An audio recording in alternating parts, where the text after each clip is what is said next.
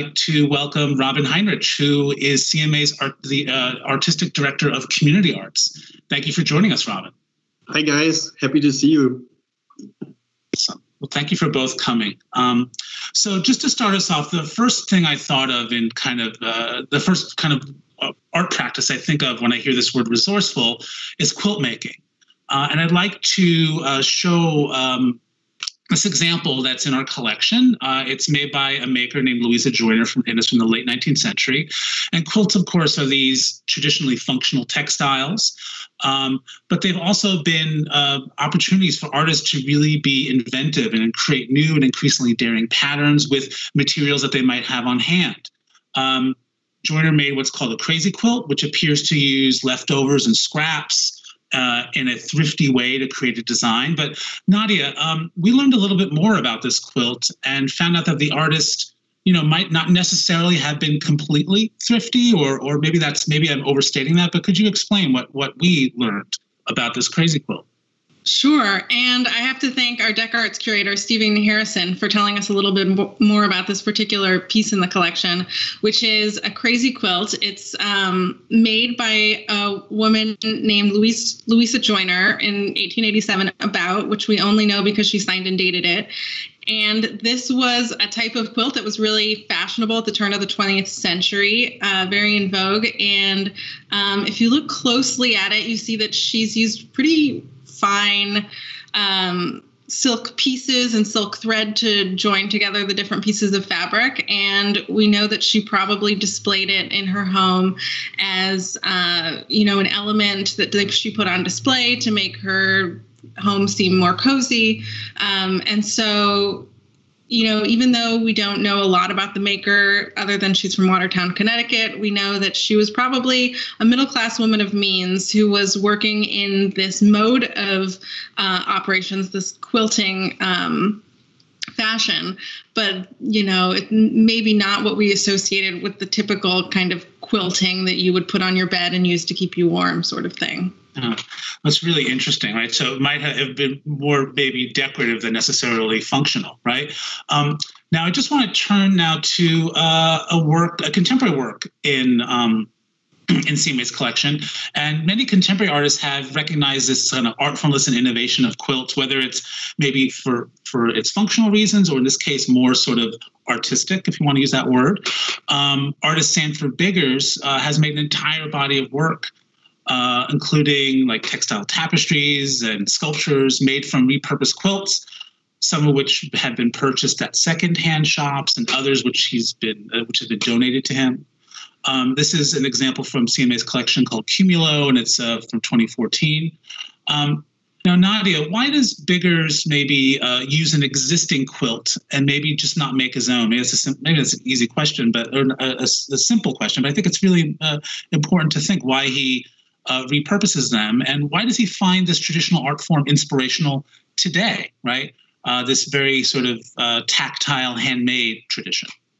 Yeah, that's a great question. And so just to give a bit of context on Biggers, he's a contemporary artist born in 1970, so of a younger generation, born and raised in LA, but based in New York now. And it was from a true source of resourcefulness that he started using quilts as canvases. He talks about how he was mostly doing commissions, large-scale works. He works in a variety of media, sculptural installations, film, video, and wanted to start working in a mode that wasn't so tied to the funding of large commissioners, and so started looking at as quilts as canvases.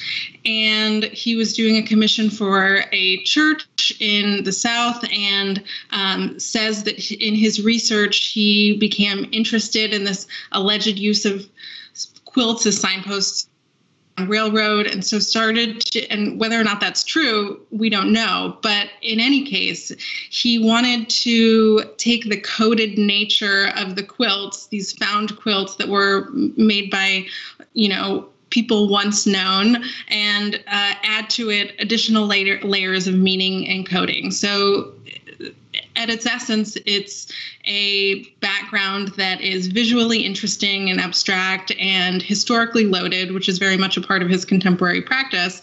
And he adds to it and has even gone so far as to consider it a belated collaboration with its original makers. Oh wow, that's really fascinating. So it's almost more about what the quilt might symbolize or signify, and we can talk. I think we'll get to talking about that a little bit more further along. Robin, I'd like to turn to you. You're the as the artistic director of community arts, you really help run Parade the Circle, which is the museum's an annual event here at the museum, which showcases costumes, puppets, dancers, masks, floats, all sorts of amazing creativity. Made by a range of people, some internationally recognized artists, a lot of sort of locals, kind of art enthusiasts and makers. And in your role, you've witnessed and helped foster a lot of that creativity that is put on display, if not all of it. What is something, and I think we have an image actually from Parade right now, which is great, that Robin's provided us. What is something that you, as a teacher of artists and an artist yourself, find interesting in specifically Biggers' work? And now that we have a little bit more sense of maybe the history that he might be referencing, what are some things that you take from it? Well, the piece is really beautiful. And, I think it's great anytime anybody really uses a material, an object that someone else might have disregarded, and giving that object or material a new life by repurposing it and finding new meanings for it. So that's something that I find very interesting in general. There's another example right here from Parade the Circle where we've used some other materials to create puppets. But regarding that work in general, or specifically, and quilts in general, I find them very interesting because each element, each piece of fabric really represents an important part of the whole of the quilt. And I kind of see that as a parallel to community, because every person in community has a voice of their own and plays an important role. And therefore, each person kind of like brings an importance to the community as a whole. And here in that work, that really is kind of, shown too in that pattern right there. It's like every piece is supporting one another. And that really happens in Parade too, when the people get together and create their costumes or their narratives, they're really supporting one another. And so I find that this work and Parade, they share a lot of parallels that way. Right. That's really beautiful how you think you interpreted this sort of quilt as sort of as sort of representative of sort of communal making, right? Has anyone, I know we just looked quickly at that sort of, maybe that large puppet. How have artists, communities of artists, maybe we should say that, right? Just like been resourceful at Parade? What are some things they've done? Yeah, so we use things.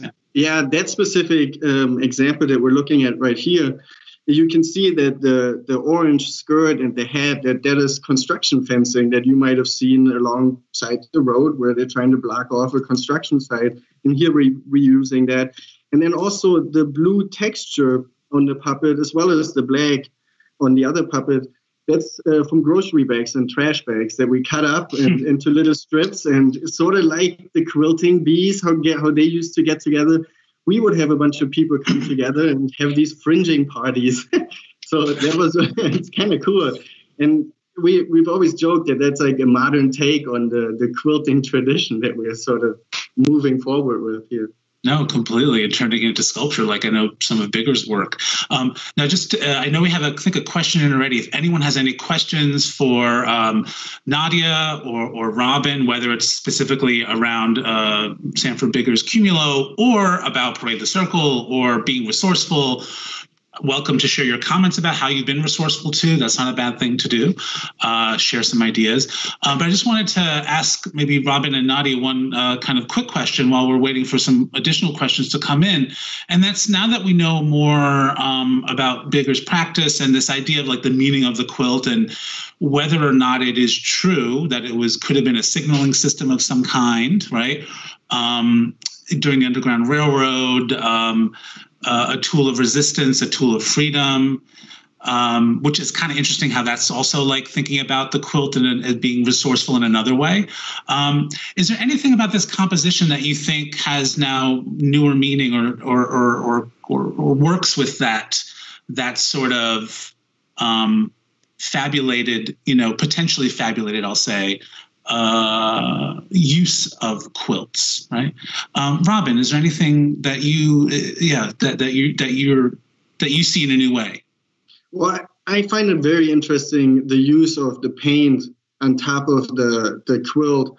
The paint, in a way, represents for me this very organic material that is, on top of this really structured pattern.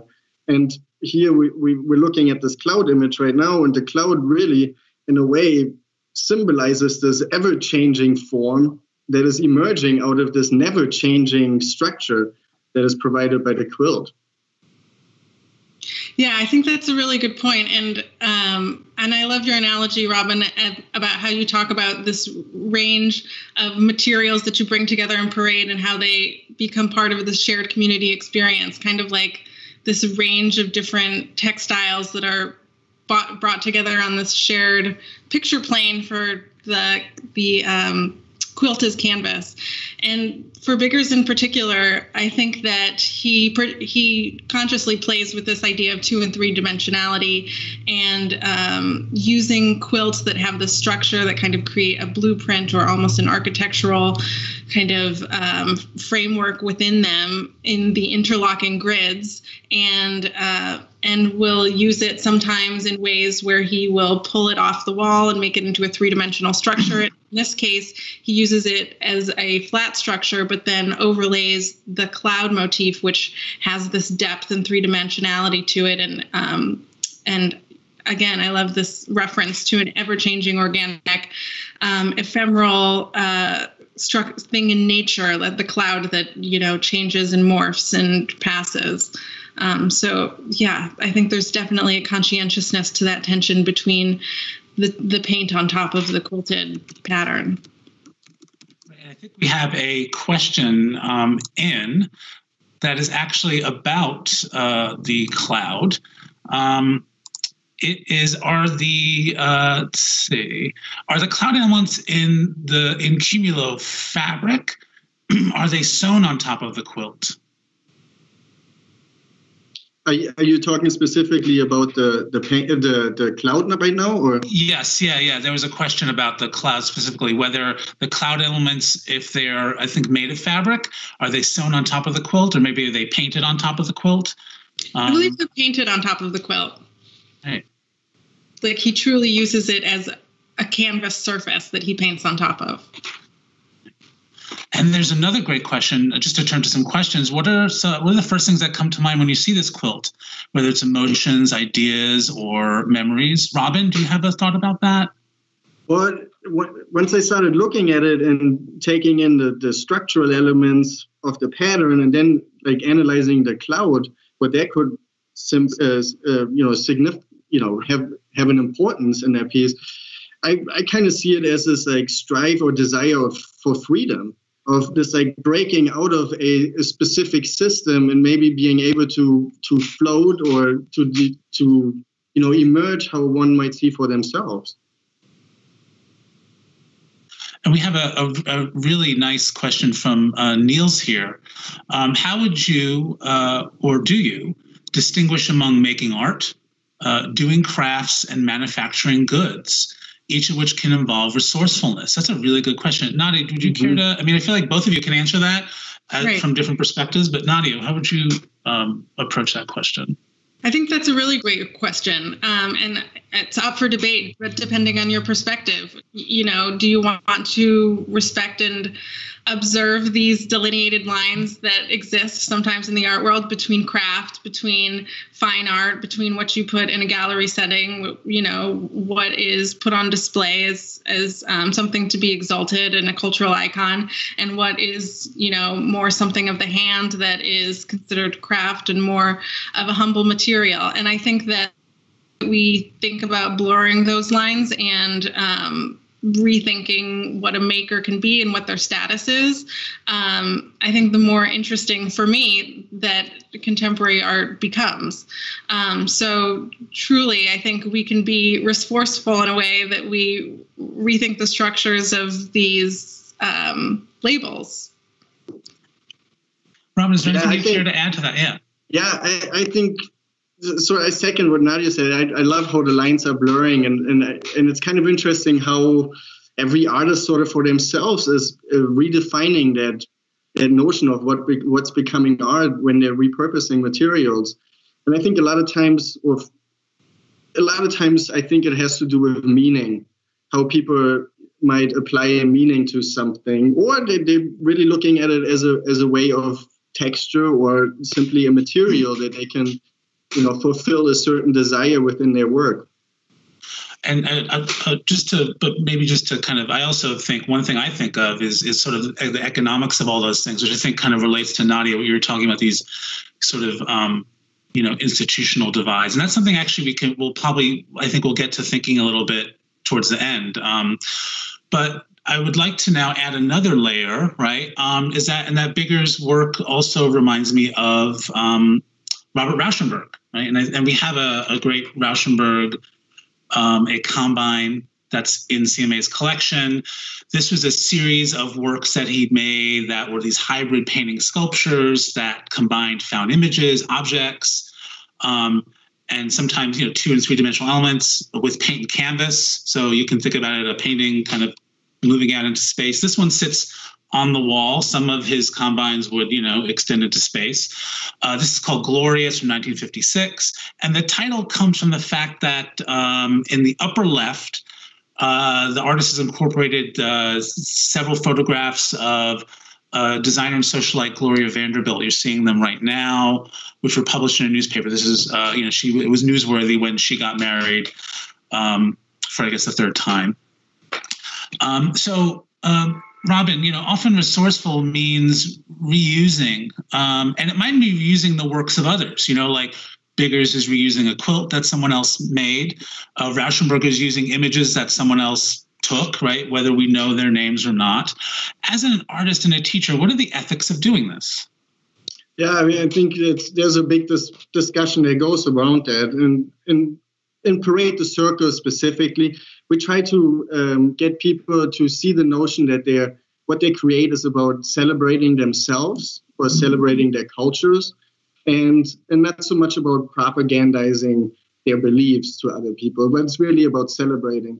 And I think that notion of celebrating is kind of can be taken to that when people are studying other artworks or learning from other artworks. Here's a great example of people that were studying artworks from our collection and around the world, and really using these artworks to personify, honoring them. They're glorifying them in a way and bringing them to life. Oh, great. I mean, it's wonderful to see like how this kind of inspiration from collection works and as a way of, as you said, like honoring. Nadiah, like, I guess, can we kind of look, do you feel Biggers is sort of honoring the quilt and treating it respectfully and as opposed to maybe appropriating it, which is a word that has a rightfully so, like a negative connotation. It means kind of has an exploitative, right? It means that we're taking advantage of something. What are your thoughts, on that? Yeah, I think that's a really great question. And appropriation is kind of a loaded term. And certainly anytime that an artist appropriates from another artist, something unintended can happen in that translation. When a male artist appropriates from a maker that is probably women or a group of women, I think that translation is always haunted by the specter of patriarchy and oppression. And that's something to be acknowledged. But I feel as if Biggers is self-aware of this acknowledgement. He uses appropriation as an acknowledgement of history. And he takes these cultural icons, things from the African-American community as a Black artist, and exalts them and considers himself this belated collaborator. And so more, I think the question for me when I look at works like this is what is the vision? What is the dream on the behalf of the artist, and is it successful? What is the materiality of it, and what is it contributing to my understanding of his use of quilts and history and this materiality and engaging with this range of abstract visual forms and their effect of layering materials over one another. And so, while that's a really good question and something to keep in mind, I think that, Biggers, I'm not truly interested in denigrating him for his use of the quilt, but really analyzing it on behalf of its effect. Yeah, and how does he make us, look at the quilt in this sort of new light? As Robin said earlier, in terms of it being sort of maybe not, but something that was maybe disregarded in a certain way, right? Whether that is literally disregarded, I need to, someone tossing an object away, or institutionally, disregarded. So maybe it's a good time to compare the Joiner's crazy quilt and Biggers' reuse of a traditional quilt, and you referenced the fact that this is an art form that is mainly made by women, and Biggers is a male artist. When we look at these together, right, can we arrive at a more complex understanding of gender making and craft? Can we learn more about what quilts can look like, who made them, and for what purposes? Nadiah, would you care to sort of, start us off, and then we'll kind of go to Robin? Sure. Yeah. And I love seeing them side by side because you get the sense. And I should also mention that part of Biggers' early interest in textiles, and particularly in quilts made in the United States, was an interest in African textiles. And he has cousin John Biggers, who, when he was younger, was older and going back and forth to Africa, and brought back textiles that he was exposed to as a young age. And he started to see this connection between this kind of transatlantic journey of these geometric designs that he initially saw in African textiles that were part of this diasporic community of quilters in the United States. And so mining that as another code within them. So the geometric pattern of the quilt in Biggers, I think, is another reference to a deeper history. And in the Joiner's quilt, it's more of a crazy, it's a crazy quilt. It's not necessarily a pre-made pattern. But as I mentioned, from the materials, it was probably not a utilitarian object. It was probably an object of display, made by a woman, Louisa Joiner, who we don't know much more about than her name because she signed it. She was clearly proud of it and dated it and displayed it in her home. So even though these are two quilts, they come from very different, I think, cultural traditions and milieus and contexts, and larger, there's a larger story about class difference, and even though they were probably women makers, both of them. Robin, do you have anything to expand upon, or anything? Yeah, I find the crazy quilt so interesting that way, and what you just said, Nadiah, kind of solidifies that.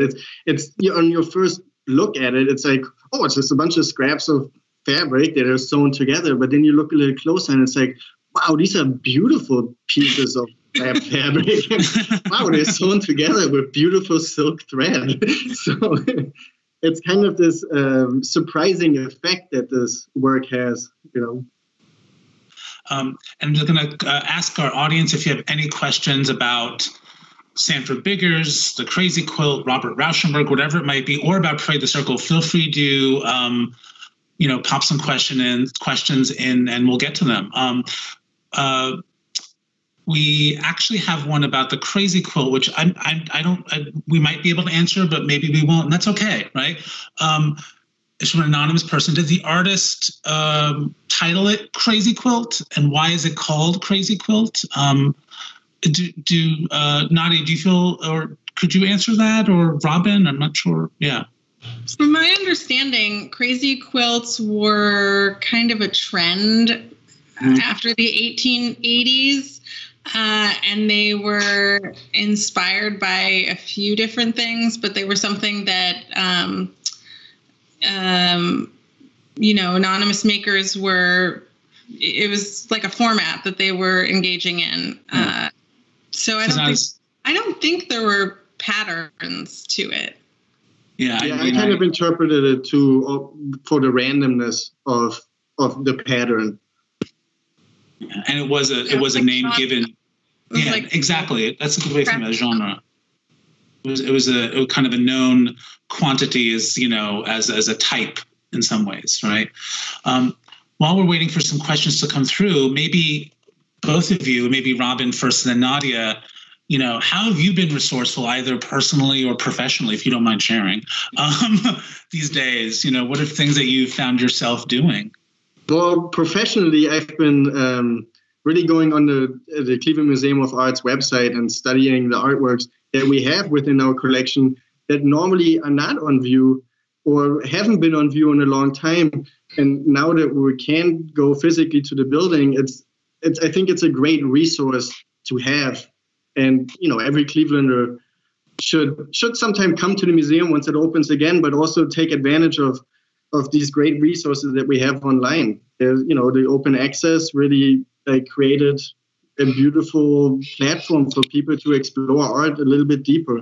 And then on a personal level, I've been kind of, resourceful in the kitchen. I've been figuring out how to make my own bread, and we have a little bit of a garden, and I started doing some vegetable gardening with the family. So that's been really a beautiful way of finding some new resources here. Nadiah? Yeah, the same. I'm, being stuck at home, and I've had to be resourceful about how I have engaged with contemporary artists, and have started to do it virtually, doing virtual studio visits, and it's been really fun. Something that I would normally have done in person, and have been surprised to find that the conversations are just as rich when they take place over a screen. And then in my personal life, I have two toddlers, and, we're trying not to go out unnecessarily. So in the absence of crafting materials, we've just taken to the recycling bins and have made all sorts of constructions out of recycled materials, robots, and other different costumes, and all sorts of glued amalgamations. So we're doing what we can. That's awesome. That is wonderful.